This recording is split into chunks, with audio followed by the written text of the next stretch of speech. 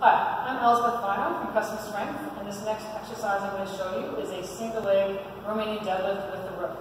So you grab your weights, kettlebells, dumbbells will work as well, and single leg Romanian deadlift and rope. So just like so,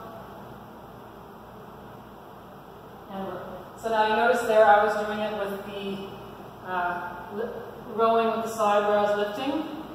We'll often do a set in that way, and then we'll also, the next time through, we'll have to do a set where they're rowing on the same side. Both of them are going to feel a little bit different between the two. When you actually do both together, it gives you a nice sense of where you are in the movement.